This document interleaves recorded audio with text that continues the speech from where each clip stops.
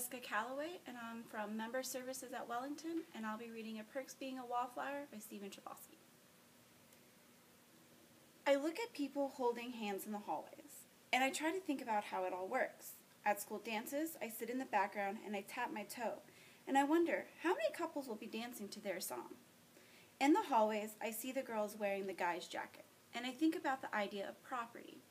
And I wonder if anyone is really happy. I hope they are. I really hope they are.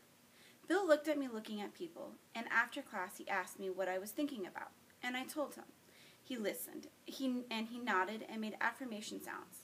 When I had finished, his face changed into a serious face. "Do you always think this much, Charlie? Is that bad? I just wanted someone to tell me the truth." "Not necessarily. It's just that sometimes people use thoughts to not participate in life." "Is that bad?" "Yes.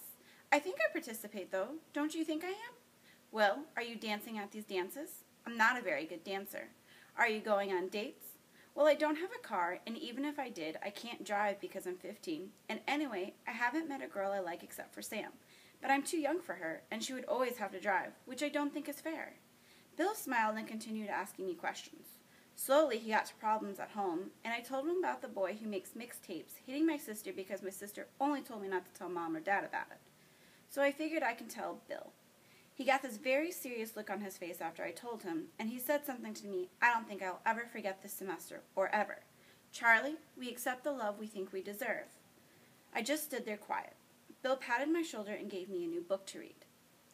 This is Perks of Being a Wallflower by Stephen Chbosky, and according to the ALA, it was banned because of substance abuse, homosexuality, offensive language, sexual explicitity, and it's unsuited for age group.